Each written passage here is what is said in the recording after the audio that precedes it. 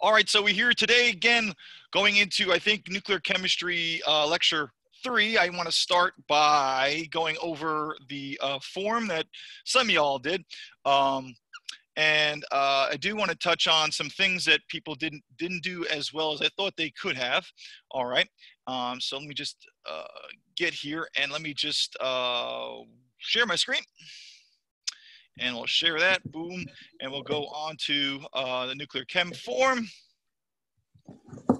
All right, see myself upper corner. Okay, so any case, most of you guys did pretty well. 100% to the right tells you, of course, how well you, the class did, correct. 75% of the students who took it said the nucleus of a radioisotope maintains the same mass. And hold on, I need to, participants, need to, okay, so it's like someone's building a closet in the background, hard to focus. Okay, so in any case, what we're doing here is 75% got this right. The nucleus of a radioisotope remains the same, and that's because a proton becomes a neutron. And I you know, this is a kind of, and I can see why people would get this wrong. In truth, we're going to learn today that in nuclear reactions, truthfully, the mass of the system does not stay the same. There's a little bit of conversion of mass to energy. We call that mass defect. Okay. All right. And so in truth, maybe I shouldn't have anything here checked. Okay. So if you guys are, we're messed up because of that, I understand. In the Regents land, we do talk about mass defect, meaning there's a little bit of mass missing. It's not tremendous. So if we're talking about AMU, and AMU is atomic mass units. So anytime we talk about units of mass in the atom, you'll see this as AMU, okay? And so AMUs, we say for a neutron, hey, a neutron has no charge in table O and has a mass of 1. And a proton, we can write like this, has a mass of 1 and a charge of 1. So generally speaking, we say that both the neutron and the proton have about the same mass. And so if we're considering the size of an atomic mass unit, okay, the nucleus doesn't really change. In truth, fraction, very small fraction of an atomic mass unit. In fact, atomic mass unit is so small. I'm talking about 10 to the negative, I don't know, was it something really small, 20 or 30 of a kilogram or something, is what a particle of a neutron or proton is. But we're talking about a fraction of an atomic mass unit, okay? It does miss, so I can see why people would have that. So they go back and forth. So in terms of rounding off atomic mass units, like we know that carbon-12 is 12.0, and I can't see with my glasses, 12.0107, but we say carbon-12, it rounds off because we have the most stable and most abundant isotope, and one of the isotopes exists in larger percentages. So that's, you know, a thing to talk about. And then all these are pretty good, and then we go to the product of these decay modes are a more stable nucleus. Too low of a percentage here, party people, too low, okay? The reason why some nucleus by itself gives off some radioactive particle or energy is to become a new stable element. Now I say stable, it means its nucleus is more stable. We go from higher energy to lower energy. There's something wrong with the nucleus. So too many people, I'm not sure why I'm with Christmas colors here, okay, are too low in here, okay? And then probably the worst question of all, okay, stabilizes an atom with an overcrowded nucleus. When you have an overcrowded nucleus, I know some people might think that's too many neutrons or too less neutron. We say overcrowded, we're really talking about the proton number, okay? And anytime you have too many protons, what do we know? Anything that has an atomic number greater than 83, that element has no isotopes that are stable. Every single form of that element, okay, is radioactive because there's too much stuff in the nucleus, particularly protons. So overcrowding, okay, really talks about there's just, the nucleus is too big. And we're going to talk about today that even very, very large nuclei become stable, okay, when they can split into smaller nuclei. Remember, what keeps the atom together is something called binding energy. all right? And that's messing with something called the strongest force in nature. We've talked about that, okay? And that strongest force in nature, because, well, scientists don't really have a great, I guess, creative writing part of their brain called a strong force. And when you mess with that strong force, okay, there's a tremendous amount of energy. Just like your homework, you learn that the most energy released is from nuclear reactions, because we're messing around with that binding energy, okay? Any case, so some pieces there. Very good for you guys on the bottom here, figuring out phosphorus and radon. Notice I had to give you exactly the nucleotide. You went to table N, and I like the fact that when I gave you guys nucleotides that were on table N, you were able to use your understanding. Hey, carbon normally is carbon 12. How do I know? Because it's 12.01. It's rounds off to 12 because most of carbon is carbon 12. So carbon 11 is under that number. So then you have under the number of neutrons, because carbon has, what, to be carbon, 6 protons. So that was good. And in fact, I don't even have a check here. I'm not sure why. All right. So I'm not sure if I have that even right. So carbon 12, okay, is under. So that would be positron decay. That should be a check there.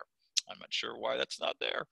All right, so that's positron decay in the house there. Okay, and then nickel 63, you go to nickel and you see atomic number 58 point something. That rounds to 59. So hey, I have too many neutrons, and therefore that'd be beta decay, and that would be this check here. So I was good. Those are some good things there. And then I ended you off. And then one more point I wanted to make as we go through this. Is that in these examples here, notice you only have one element or one nucleotide before the arrow. So these are all spontaneous by themselves. They don't need an input of energy. Now, what would be that input of energy? Slamming it with another particle, right? That would be the particle accelerator. So all of these are example of what? Natural transmutation. What's the word transmutation? Is when a nucleus becomes a more stable nucleus by emitting a particle. In this case, we would be giving off a helium nucleus, okay, when you do the math on the top and the bottom. We use a law of conservation of charge and mass, but there is a little bit of tiny mass missing. We'll get to that. All of these reactions emit energy. They're warm. That's what's weird about this phenomenon, is that you have these self-sustaining reactions that are warm to the touch. In fact, if you remember Marie Curie, they're figuring out, why does radium actually glows by itself? You know, uranium is warm, and it's because of these nuclear reactions. A little bit of mass missing goes to energy. We'll talk about that. But these are all natural transmutation, or all spontaneous. I would need to see two nucleotides or nuclei here to slam into each other. That's what the particle accelerators are for. We talked about that. We use energy to fly them together. Well, why? Because they're both positive nuclei. So we build these particle accelerators. That's unnatural. That's artificial. And that would be non-spontaneous, because we know that from the RHIC, Relativistic Heavy Ion Collider from Brookhaven National Lab, gold ions don't smash in nature normally.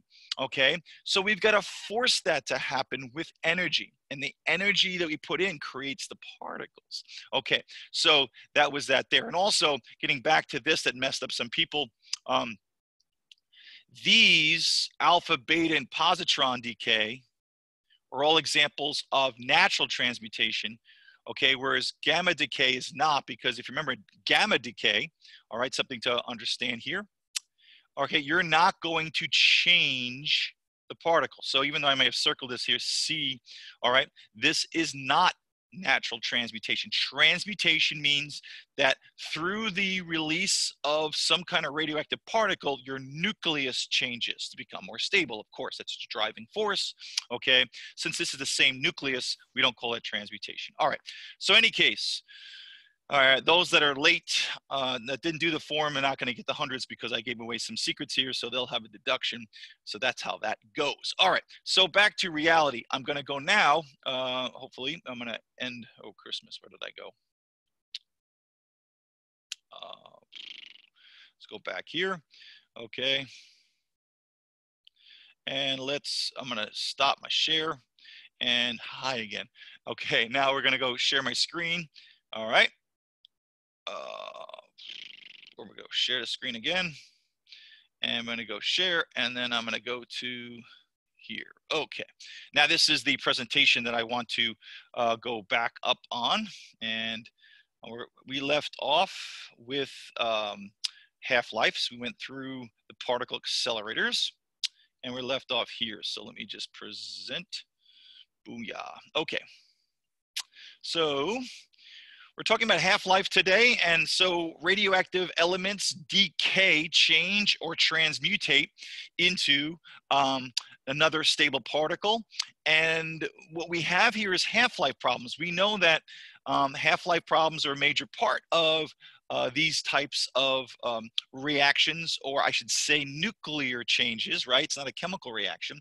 Now, some people like to use this formula, whereas they give the fraction remaining, okay, is to time period, where T is the time elapsed over the half-life. When I teach this, I really think we're overthinking it if we use this formula, okay? But in any case, half-life, for those that don't remember the AP part of the curriculum, is a time required for 1/2 of a given radioactive element to decay, change, or transmutate into another compound, okay? And so there's a way to do this using this formula, but I'm not a big fan. Okay, and maybe some people are more mathematical than me and say that they love this, but the fraction remaining, time elapsed, and here's the half-life, and you can do all that. I'm a big fan of just using a chart or just using your brain, because these are very simple questions. Okay, so we go back to table N, the last table, hey, table N. Okay, and so we all know that they give you the decay mode, which if you go to table O, it'll tell you that's a beta, that's a positron, that's an alpha, okay? But of course, the half-life we just said is half the time it takes for it to decay.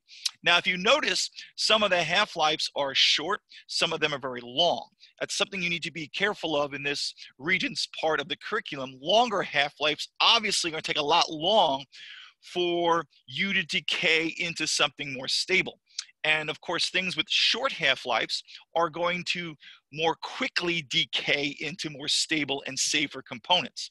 Some of these shorter half-life compounds we actually use in nuclear medicine. Iodine 131 is actually used as a diagnostic tool to work with potentially the thyroid, since there's an uptake. So it actually gives off beta particles, which are dangerous, but it also actually will give off some gamma radiation to image. So they give you small amounts, and they, again, give you things with very low half-life, so they decay in your body. And that's a question that comes up, okay? And we also talked about PET scans, positron emission topography, where we give you, I believe, a fluorine radioactive nucleotide that's undergoing positron decay, right? It's has 2 less neutrons, okay? So a proton becomes a neutron. In any case, the bottom line here is that in positron decay, that positron hits an electron because it's antimatter and makes a gamma radiation. We can also image the brain too. So, and any nucleotide that we put in your body for any kind of imaging or for any time of diagnostic tool normally has longer half-lives. I'm sorry, has shorter half-lives to get out of your body. I'm thinking about my head, cobalt-60, or some other, unfortunately, longer half-life medicines that we give to cancer patients, part of chemotherapy, where we give them really, really terrible compounds, even though we're giving them small amounts, okay? You can see cobalt-60 is used in cancer treatments, part of chemotherapy, I believe. And that idea there is that's supposed to hopefully kill the cancer before it kills the individual, all right? So any case, so not everything we put in the body has short half-lives. Diagnostic tools that we don't want to hurt the individual does. Cobalt-60 is a cancer-related treatment to try to kill tissue, whereas the shorter half-lives that we use as a diagnostic tool or imaging tool are not there to kill tissue. It's there to image. So we want them to have short half-lives, an important distinction. Okay, so for those that are with me from AP chemistry, you know that first order, hey, this is carbon-14, emits a beta particle, you know, because it has what? Too many neutrons. So a neutron becomes a proton, emits the negative part called the electron out from the nucleus. And of course, a neutrino, what we don't show here in this course, okay? But the point is, this, okay, is by itself changing. This is first order decay. And if you remember, our formula for, and we remember we derived this, okay, this is the natural log of 2 over the rate law constant. Notice the concentration isn't involved, which means if you remember, the half-life stayed constant. If you go to table N, you'll see the half-life of carbon-14 is, of course, 5,000 plus years. In fact, it's 5,730 years. Okay, so it takes that long for whatever starting amount of carbon-14 you have to decay in half. So if I had a 100-gram sample of it, it would take 5,730 years for it to now become 50 grams. What happened to the first 50? Hey, it became nitrogen, safe nitrogen. And of course, there's going to be half as much carbon-14 related. And of course, we use carbon-14 to actually date, okay, to age organic material. Organic material like cloth and fibers, okay, when they're made in nature, have a certain amount of natural carbon-14. And over time, they lose that carbon-14. So we can actually age how much carbon-14. By knowing how much carbon-14 is left, we're able to actually use the half-life, which stays constant, to age material. Very famous example of aging organic material, carbon-based material, is the Shroud of Turin, which supposedly, and I'm not here to judge anyone's belief or support or not support anyone's belief, is the Shroud of Jesus, right? So that should be over 2,000 years old. And so they've done carbon dating on those kind of things to see if in fact they were. In fact, it's a real important story. They took a little bit of fiber and measured the carbon-14 left, knowing how much it should have if it was made that year at 0%. They aged it not to be 2,000 years old. And then they went back about, I don't know, maybe 10 years ago, and then they went inside and took a fiber from inside, and they actually measured it based upon how much missing carbon-14, and using the half-life, which is constant, they aged it to be about 2,000 years old, okay? That doesn't prove that it was the Shroud of Jesus, but it does prove that it was made during that time period. So it gives them some credence there. But any case, so we talked about this. Any case, moving on. All right, so now what we have now are the half-life problems. In fact, we had some in AP, and they're pretty simple. I like, when I teach half-life problems, to use a chart. I call it a zero timeline. And the reason why I call it a zero timeline is because it's good to know that at zero time, okay, starting just right before the sample that's radioactive starts to decay and go down in the remaining amount of nucleotide, we know there's zero time, zero half-lives have occurred, and we have 100% of the sample. So here's a question, okay, that was missing in your questions that I gave you before. If 8 grams of cobalt-60, that's the nucleotide we use in cancer treatments, right? In 1990, which year will the remaining amount of cobalt-60 be 0.5 grams? Okay, so what we're saying is we're starting with 8 grams at zero time before it started to decay, okay, in 1990. How long will it take for that 8 grams of cobalt-60 to become, remain to 0.5, meaning 8 grams decays into 0.5? How long will it take?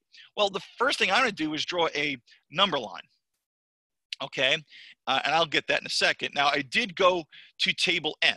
Now, when I click table N, I get this little chart on the bottom. And eventually, it tells me that the second number is 5.26 years, okay? That's the half-life. But I need to find how many halvings have occurred. So what I'm going to do is draw a number line. Now, I don't need all this data, but I'm just showing you from teaching. I know that zero time has occurred when I had originally 8 grams of this radioisotope. 0 half-lives have occurred. Halvings. I call half-life a halving, right? And I have 100% of the sample, or I have 1/1. Sometimes I'll use fractions, sometimes it's a percentage. Any case, we know we're going to 0.5. So what I'm going to do is take my 8 grams and I'm going to divide in half. That'll give me 4. That's the first half-life, okay? And so that's what I'm doing here. And so what I'm going to do is I'm going to keep halving until I get 0.5 grams. They always give you a whole number here, okay? And find out how many half-lives. So that's what I'm going to do here. So in the first half-life, I have this. Notice that's a half of one is half, 50%. I don't need this here. I'm just showing you. And I also put in the half-life time of 5.26 years, which is going to be cumulative, right? Or going to add up. And then I'm going to take the half. Now, what am I doing? I'm going to keep halving and get to 0.5 to see how many half-lives. Okay. Second half-life. Hey, what's half of 4? 2. Okay, that'd be 25% of the sample. Hey, that'd be 1/4 because half of 2. All right. And of course, I added another 5.26 years. Okay. Hey, but I'm not at 0.5 yet. So I have again, hey, half of 2 is 1. And then to get to 0.5, I have to do one more halving. So 4 halvings have occurred. And so what I would do with the 4 half-lives, again, I don't need this. Okay, I'm just showing you. Other question could say, well, what fraction remains? And that would be at 1/16 remains, right? I'm having, okay, but any case, 4 halvings have occurred. Each halving is 5.26 years. So 4 times 5.26 is 21 years.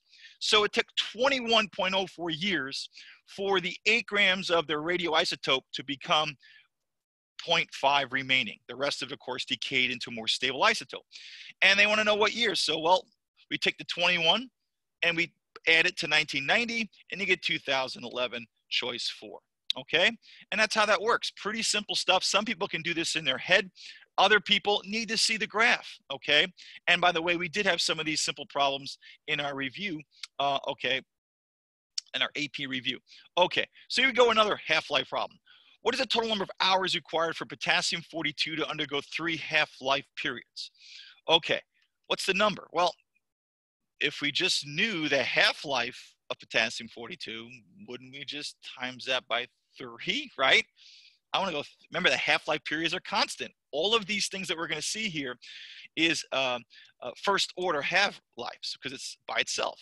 So I go to table N and I see that there's 12.4 hours. So I don't need really a chart here, but you can see that 3 halvings would occur and it'd be 37.2. That's just 3 times 12.4. Okay, I think we can get that. If you know the half-life, you times it by 3. It's going to stay constant. It's first order. All of these are first order. Okay, so you really didn't need a graph there. Okay, moving forward. And again, table N is your friend. All right, so here comes some more for fun. And table N is your friend here. I have a sample of a radioactive substance with original mass of 16 grams. It was studied for 8 hours. Nice round numbers. When the study was completed, only 4 grams remained of the radioactive. What is the half-life of the substance? Well, how many halvings occurred? How many halvings occurred from go to 16 to 4? Okay, and if you don't know that, do your graph. At 16 grams, no time, there was no half-lives, no radioactivity has occurred in this fictitious 0 line, but it's important. And in our first halving, we have 8, and our second halving, we have 2. So 2 halvings have occurred. Well, if 2 halvings have occurred, or 2 half-lives have occurred in 8 hours, well, then each half-life is 4 hours, okay? And these are Regents, New York State Regents level half-life questions, okay? So I hope you can get those, and then just some practice. Here comes another question. A sample of I-131, we use this radioisotope to medically diagnose some thyroid issues in humans. Okay, it's got a very short half-life. We talked about that. Has an original mass of 16. How much remain after 24 days? So how much will it decay to? Okay, well, you have 16 grams. Well, how many halvings? Well, all we have is total time. In the other problems, okay, you may have figured out half-life, but we need the half-life here. Okay, so we go to table N. What's it tell us? Hey, the half-life is 8 days. Oh, okay, we have 24 total days. So how many halvings have occurred? Okay, well, 24. All right, divided by 8 is 3 halvings. So we're going to have it 3 times. And so we take a 16, we have it, oops, I guess I'm going to do this. 8 days is the first halving, 2 half-lives, and 3 half-lives. So we have it 3 times. Okay, so it took 24 days. And again, how did I know 24 days? And how did I know that 8 days? I had to look up. I had to look up the half-life. So in 24 days was the total time. The half-life was 8. So I do the division. I found 3 halvings have occurred, 16 halving 3 times. Now, the reason why I like the 0 line is some people would say 1, 2, and 3. No, there's no half-lives here. So that's why I like the line. This is the first. This is the 0. 1, 2, 3. So 2 grams remained. Okay. All right. Here's another one. So this one I like because it goes the other way. And what I explain by that is, look at the question. A sample was found that contained 2.0 milligrams of carbon-14. This we use, of course, to date, okay, organic material. How many grams of carbon-14 were there in the sample 11,460 years ago? Okay, so they want to know what the original sample is at 0 time or 0 halving. So we want to go back up. So they're telling me that 2 milligrams remaining. So I'm down here. And so to go to find the original, instead of having to go down, we're going to double back up to the 0 line. Okay, so the first thing I do is I go to table N. I find the half-life is 5,730 years is the half-life of carbon-14. That's why we use it for carbon dating. Okay, it's such a big half-life. There's going to be some carbon-14 remaining. Any case, okay, so we go take our total time, and we're going to divide by the 5,700 to find how many halvings occurred. So that's what I'm doing here. So I took the total time, and I divide by the half-lives, and what I get is 2 half-lives have transpired. Okay, so that means I halved twice to get to that number, which means I'm going to double back up. So I take my, all right, we're going to take my original 2 milligram sample. I know 2 half-lives occurred, and I'm just going to go double back up. And notice I don't stop here. A lot of students would stop right here at 4. Okay, because this is 1, 2. No. This is the first half-life. That's why it's really nice to have the chart. To go to the 0 half-lives, I keep going. Okay, you notice at 0 half-lives in 0 years when it was brand new and never giving off particles, 8 milligrams. So 2 milligrams remaining after 11,460 years, that means that we started with 8 milligrams, okay, that many years ago, if 2 half-lives occurred. So that's how we do that. So in this problem, I started you and you double back up to the 0 line, okay? So there you go. All right, and if you want more practice, here we have it. I have a lecture that goes over this if you need to, okay? And I believe it's these problems as well. So enjoy if you need to continue on, but it's that simple. All right, so we're moving on now to other forms of artificial transmutation, and we're getting into the final reactions of nuclear chemistry, fission and fusion. And I don't know how far we're going to get because I don't want to take up too much time here because I'm long-winded with this long body. Okay, so a couple of things to realize here that we're talking about is that we're using Einstein's E equals mc squared. He was first to talk about that energy and matter were interconverted. They weren't just separate. And he says that all matter could be converted to energy somehow. And a little bit of matter times the speed of light squared gives you a tremendous energy. Now, the reason why we use this equation, okay, is because we were able to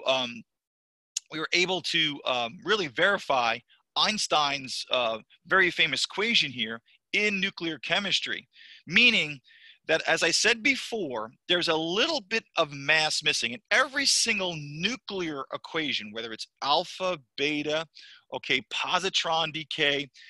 Although the atomic mass unit values stay constant because we round up, there's actually a little bit of missing mass in those reactions, a fraction of an atomic mass unit, okay, a fraction of a neutron if you want to think about it.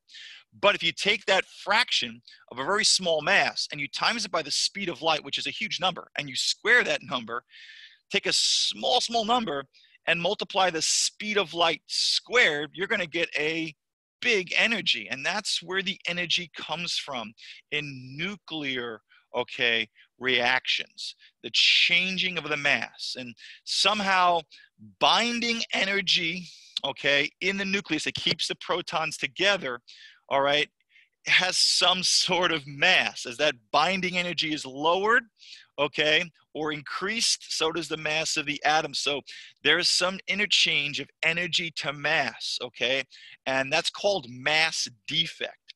So although we say that the mass of the there's a conservation of AMUs when we do nuclear equations to figure out if it's a beta particle positron, just be aware that all nuclear reactions have some missing mass. And that missing mass here relates to energy changes. And the more mass missing gives you more energy.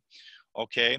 Now, so there really isn't in ordinary chemical reactions missing mass. We say it's what? Conservation of mass. But in nuclear chemistry, that mass becomes significant. Okay, so here comes the first reaction, probably the one I'm going to spend most of the time on today. We're going to talk about nuclear fission, and this is splitting of the atom. Okay, and so it was first done in, I believe, the late, I think the 30s, in a squash court in Chicago, and they had the first sustaining nuclear fission. And what they did, and it's important to realize that fission is a splitting of an atom, and you need to be able to identify this form. What we take is a small moving neutron, and we take a fissionable large nucleus. Notice uranium-92 is an unstable nucleus because it's overcrowded. It's got 92 protons and tremendous amount of neutrons. The energy that takes to pull this together is failing, so to speak. It's hard to keep this uranium together. That's why uranium loves to give off an alpha particle to get stable. Now, it's important to realize that there are 3 to 4 fissionable, isotopes, meaning not all things can fission, okay? So it's important to realize that at the beginning. But there are certain isotopes of elements, and uranium is one of them, where if a small moving neutron, and a neutron works because it doesn't have a charge, so it's able to hit, it can split that big atom, which is having a hard time it's an unstable high energy nucleus, hard to keep all those protons together. And so therefore, if it's hit by a slow moving neutron, it can split into smaller fragments. These smaller fragments, of course, are more stable. They're not overcrowded anymore. So unstable to stable. So some nucleotides can be split into more stable, smaller nucleotides. So notice a very large atom, a neutron, splits into smaller fragments. Okay, remember all of these numbers in the bottom, okay, will what? Add up. So 56 plus 36 is 92. And then of course, 143 plus 90, now it's 3 neutrons, so 3 plus 3 gives you 236, right? So all those masses equal each other on both sides, even though there is missing mass, okay? It's important to realize that. And there's tremendous amount of energy released here because there is more missing mass, okay, that is missing in fission than in alpha or beta decay, okay? Now, it's interesting to note that in uranium, the slow-moving neutron can be split into these particles and 3 more neutrons, okay? And these 3 more neutrons can do what? Split another uranium nucleus, and you can see a chain reaction can actually be made. And if we control the chain reaction, that's what a nuclear reactor is. And if we have an uncontrollable chain reaction, if you have enough mass, okay, of the fuel, that is what an atomic bomb is, okay? And of course, the atomic bombs that we dropped in World War II and Nagasaki and Hiroshima were example of this uncontrollable chain reaction to generate tremendous amount of energy in a small time, okay? Now, so it's important to realize that this is an example of artificial transmutation when I think about it, but it's a very, very important reaction that we control for nuclear reactors. Okay, any case, here's an example of a nice picture to show that this could engage or have a uncontrollable chain reaction. Here are the only known fissional materials on Earth. I think I have them correct here. Notice uranium-233 and 235 are the only fissionable forms of uranium. And by the way, if you notice, you look up uranium, and I can't see from my periodic table, it averages out to uranium-238, which means most uranium is 238, which means most uranium is not fissionable, okay? And so if you ever heard of the word dirty bomb, people who take uranium that's not weapons grade. Weapons grade uranium would be uranium-233 or 235. That can be fissioned, and that can be made into an uncontrollable chain reaction. So when you think about weapons grade uranium, what do? Well, we take uranium out of the ground and we enrich it. And basically enrichment basically means is we sift out the lighter uranium and leave the heavy. And that's a really important procedure. Okay, and so making uranium weapons grade fuel, whether you use it for a bomb or a trigger for a hydrogen bomb, right? We don't make atomic bombs anymore, but we use the atomic explosion here to actually trigger what we call a fusion bomb, hydrogen bomb. So we still use them obviously in our warheads, and we still use them in reactors. Okay, so whether you are enriching uranium for a nuclear reactor or for a weapon, that was all the talk about Iran is that they were using technology to enrich uranium. They were, of course, saying that we're making it for commercial energy purposes in a nuclear power plant. And everyone else say, well, they could be using it for a bomb, and you don't know. It's the same materials, okay? But the bottom line is you take these four fissional materials, and with a slow-moving neutron, you make smaller fragments that are more stable, and again, more neutrons are emitted. And this isn't the only there's several different ways to write fission, as long as the fragments equal all the way up to the individual masses here, even though we know mass is missing, okay? So it's a splitting of a large atom into smaller atoms, and some of that binding energy, okay, all right, is converted, lost as mass, okay? Or some mass is missing as the energy is released from the system, okay? However you want to think about it, all right? And it is kind of weird to think about that, but there's an interconnectivity of energy into matter and matter into energy, and that, of course, was all the work of the atom smash, as we talked about, to find that particle, that Higgs boson, right? That was part of that transfer, okay? If you're in a Higgs field, and I don't want to get too crazy about all this other stuff. So it is mind-blowing a little bit. Okay, so let's talk about this, okay?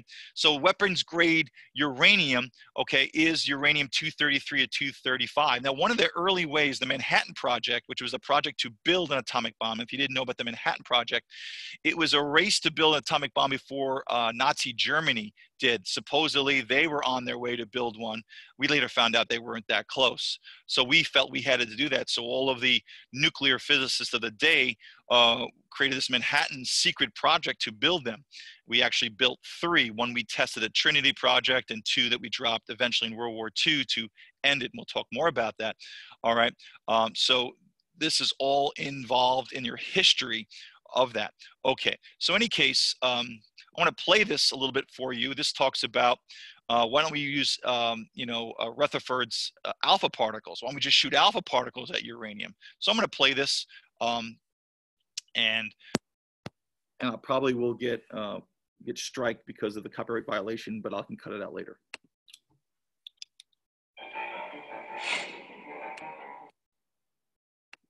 Oh, Christmas in July. That's not what I want to do. I can do this. Here we go.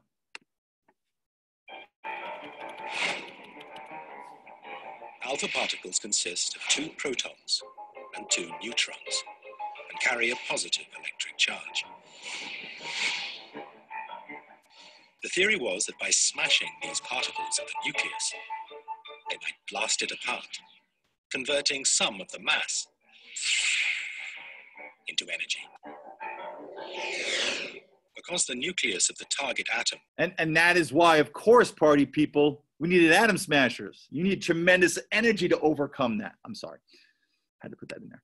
And Christmas in July. What am I doing? All right. So cool beans, the beans are chilled. So there it is, and all not just splitting of the atom. Okay. Hopefully you can still.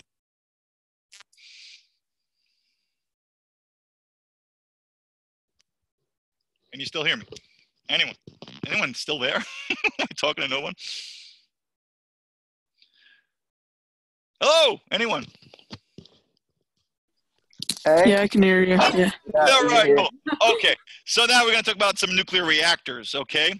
So nuclear power plants, and we're surrounded by them in the Northeast, okay? Use nuclear fission. We split, okay, weapons-grade uranium, okay? And of course, uranium that we build, that we take out of the ground, okay, mostly is uranium-238, not usable. We have to basically find a uranium-233 or 235. One of the ways we should do it is bond it with fluorine gas, right? Make a uranium fluoride and have that gas move through chambers. And the heavier forms, uranium-238, would move slower through the chambers. And the lighter ones, by what? Graham's law of diffusion or effusion, would move through the chambers of the cartridges faster, okay? And then we would take the fluorine off, and that was one of the ways. So the Manhattan Project had to make enough, and part of the problem was enriching the uranium. And they used 2 uranium bombs and 1 plutonium bomb. Any case, let's talk about a nuclear power plant, okay? Nuclear power plants, for the wonder they have is that, and there are some advantages and disadvantages you have to know.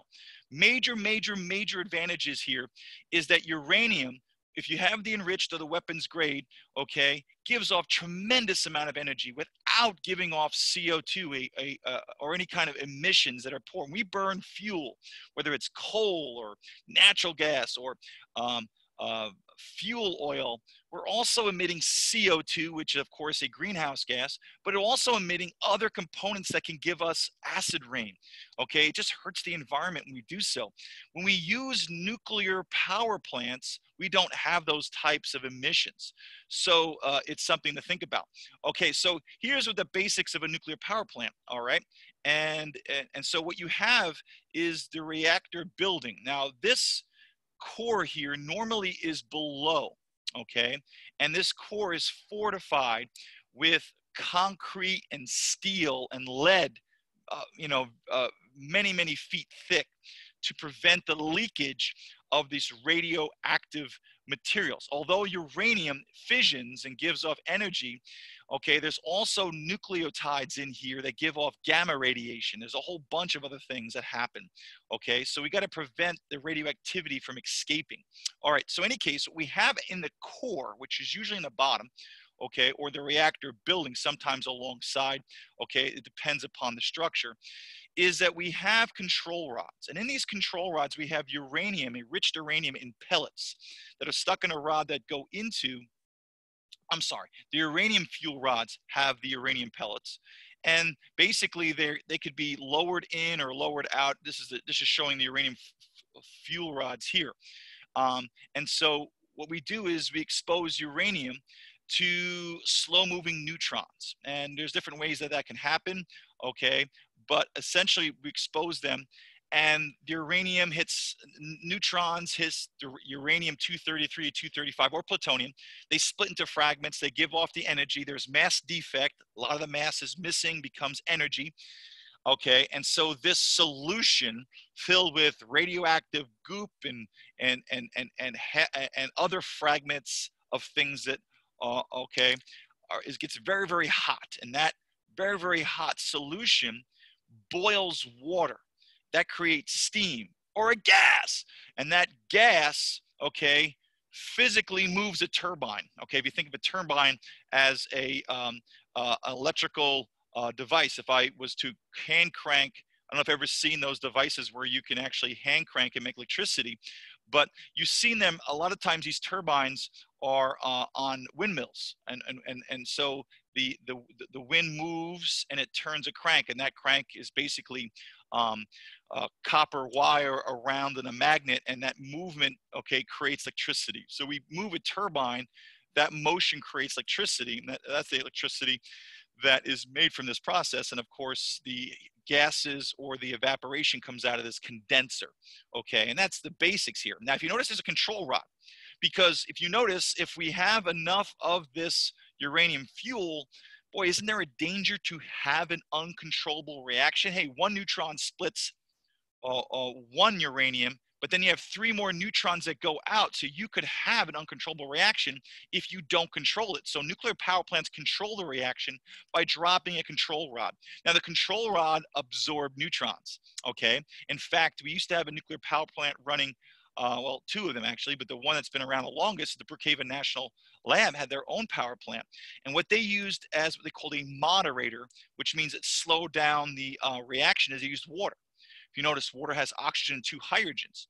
Well, those hydrogens can absorb neutrons. Remember we had these guys, party people? Remember we talked about them? In fact, they were actually in your, I want to write here. So, okay, I was going to annotate. Lost a person here. They said, forget this.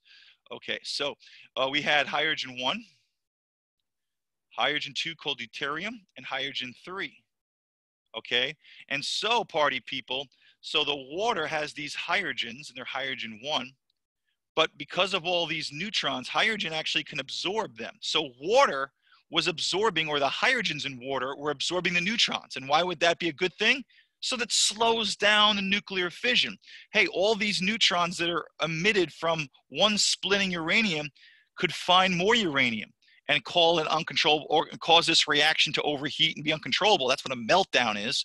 But if we absorb them, okay, then we slow the reaction down. Now, one of the problems of, and the reason why they had to shut down the nuclear power plant in the Brookhaven National Lab, is because tritium was found in well water. Water with hydrogen 3s in it is dangerous because that is a beta emitter, and beta emitter is a mutagen. So they're finding tritium in their well water. Okay, this ain't the Spider-Man movie, all right? And that was a dangerous thing to have, and so they had to shut that down. Okay, so you should be aware of, you know, again, Brookhaven National Lab is 20 minutes from the school, or 25 minutes or so.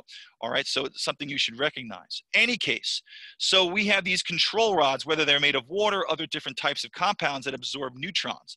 If these don't work, and you could have this reaction go, it won't explode because they never have enough of these fuels to have an explosion. And there's a word that, that I'm missing right now, enough of that to make an explosion, but it can produce so much heat that it could melt the reactant wall, and then all types of gamma beta radiation could be released into the environment.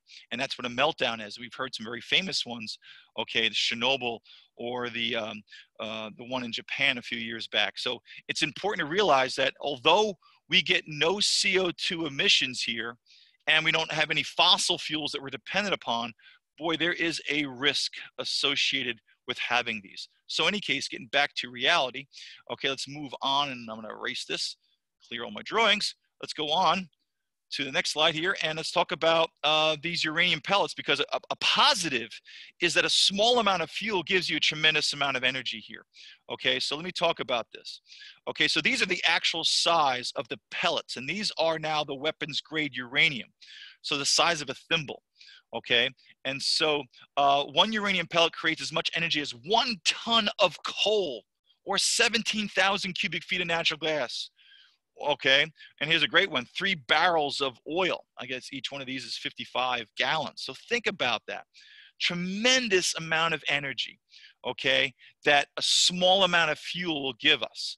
And again, it doesn't give us any CO2 emissions, okay, that these other forms of energy that we currently use to power our economy or our homes, all right? So the problem, though, there is a risk.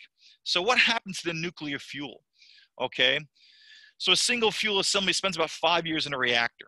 Typically every 18 to 24 months, a nuclear power plant stops generating electricity to replace 1/3 of its fuel assemblies, which is the control, I'm sorry, with the fuel rods.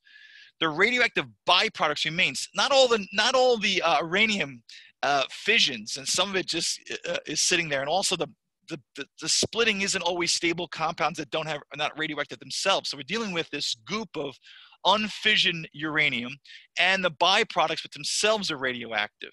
So we have this waste. After the used fuel assemblies have cooled to the point where they no longer need to be stored underwater, they're removed from the pools and safely, and that's an important word here, safely stored in the plant in large containers made of steel reinforced concrete.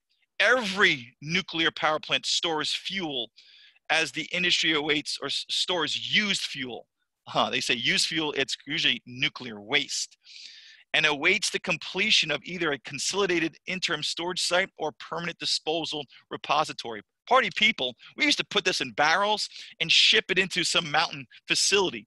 Well, guess what? Those barrels are made of iron or some metal. They oxidized and they leaked, and they exposed the environment to unbelievably long half-lives. We have parts of our country that no longer can be inhabited because of our storage of nuclear waste material.